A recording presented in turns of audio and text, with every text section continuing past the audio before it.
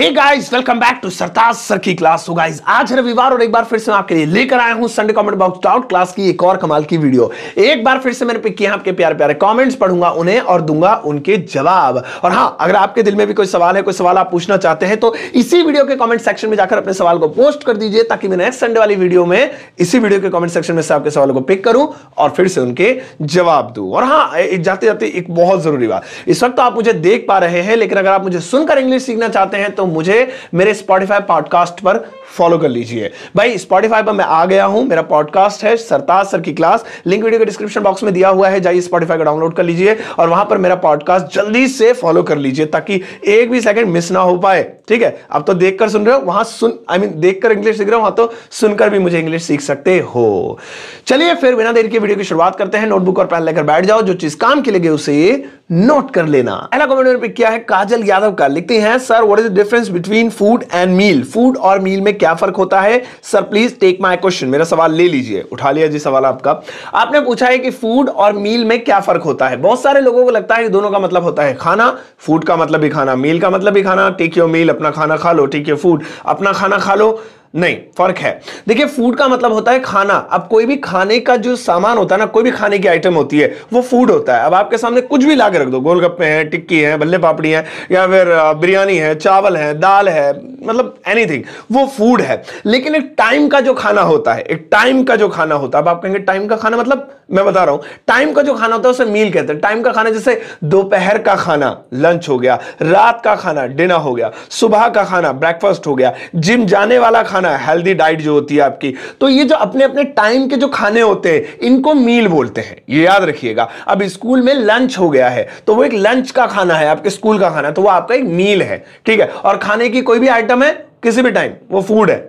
तो याद रखेंगे मील और फूड में फर्क। अगला सवाल पूछा है मैथ्स चैलेंज ने। लिखते हैं, sir very good morning to you. Very good morning to you as well my dear. First of all, how are you? Hope you are fine. या, I am very fine, thank you so much for asking.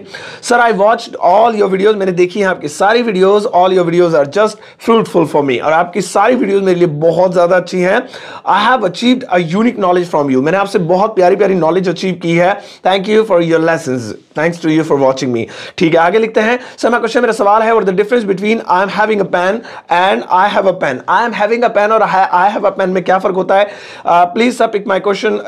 Huge respect to you. Thanks for the respect, my dear.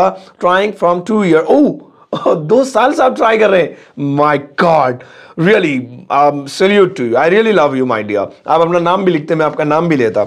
चलिए, anyways, आपने पूछा है I am having a pen और I have a pen का क्या मतलब होता है। देखिए, जब किसी चीज का मालिक आप अपने आप को बताते हैं, तो वहां पर हैव का प्रयोग करते हैं, हैज और हैव का। मेरे पास एक कार है, यानी कि मैं कार का मालिक हूं, आई हैव अ कार। मेरे पास एक पेन है, यानी कि मैं पेन का मालिक हूं, I have a pen. Ram के पास एक घर है, यानी कि राम उस घर का मालिक है, राम हैज अ हाउस, या होम भी कर सकते हैं।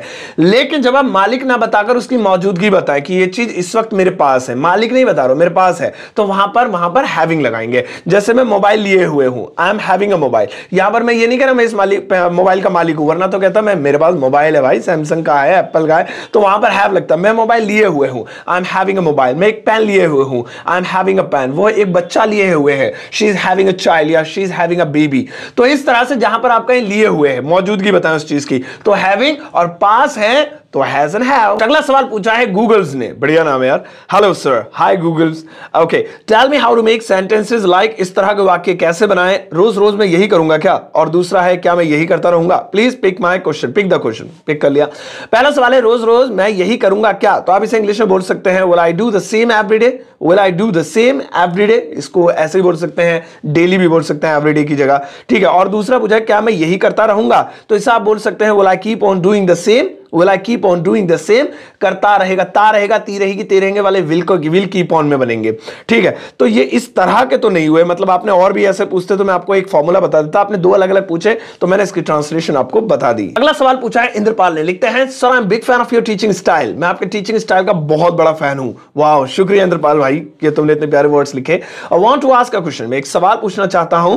What is the difference between large and big? Large और बिग में क्या फर्क होता है? Please pick my question. धन्यवाद। ओके, मैं बताता बताता हूं। आपने पूछा लार्ज और बिग में क्या फर्क होता है। देखिए अगर ऊपर ऊपर से देखा जाए, मतलब बेसिक इंग्लिश सीख रहे हैं, ज्यादा सही इंग्लिश बोलचाल वाली आती है तो कोई फर्क नहीं है। आप चाहें तो दोनों को एक दूसरे की जगह यूज कर सकते हैं, दोनों का मतलब ही होता है बड़ा, तो आप लार्ज बोल दीजिए या बिग बोल दीजिए। लेकिन थोड़ा सा डीपली जाएंगे तो आपको पता चलेगा जब भी कैलकुलेशन की बात होती है, नंबर्स की बात होती है, वहां बड़े में लार्ज का यूज करते हैं। मेरे पास एक बड़ी रकम है भाई साहब, I have a large amount, ठीक है, और उसका बैंक बैलेंस बहुत बड़ा है तो बिग नहीं है, he has a large bank balance, तो लार्ज वहां पर यूज हो जाता है। इसके अलावा अगर किसी मैटर की बात करें, जैसे कि सवाल है तो बड़ा सवाल, बिग क्वेश्चन, प्रॉब्लम है, बड़ी प्रॉब्लम, बड़ी समस्या, बिग प्रॉब्लम, तो वहां बिग का यूज करते हैं।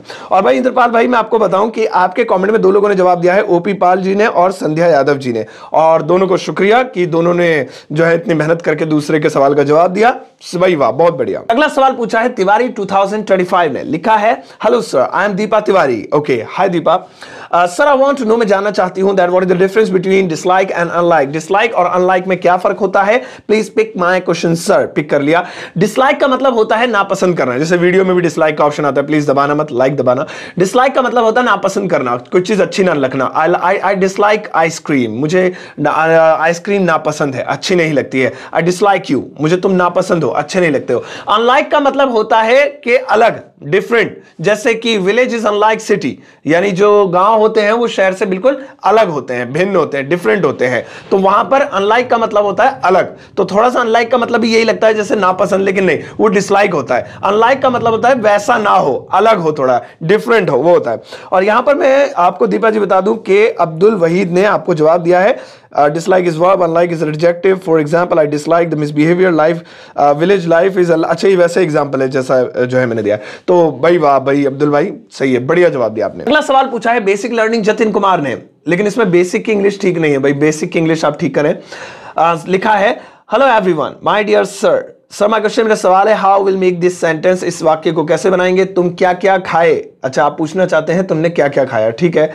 आप कौन कौन जा रहे हो, okay sir please pick my question. देखो भाई जतिन, ये जितने भी WH फैमिली डबल वाली आती है ना, क्या क्या, कब क्यों, कब कब, कैसे कैसे, कहां कहां, किसे किसे, तो आपको डरने की जरूरत नहीं है। WH फैमिली में आप ऑल लगा दीजिए, कब कब व्हेन ऑल, कहां कहां वेयर ऑल, कैसे कैसे हाउ ऑल, किसे किसे हुम ऑल, ऐसे। अब जैसे तुमने क्या क्या खाया, तो what all did you eat, what all, what मतलब क्या खाया, व्हाट ऑल क्या क्या खाया। कौन कौन जा रहा है, आप कौन कौन जा रहे हो, कौन कौन जा रहा है, तो कौन जा रहा है, हु इज गोइंग।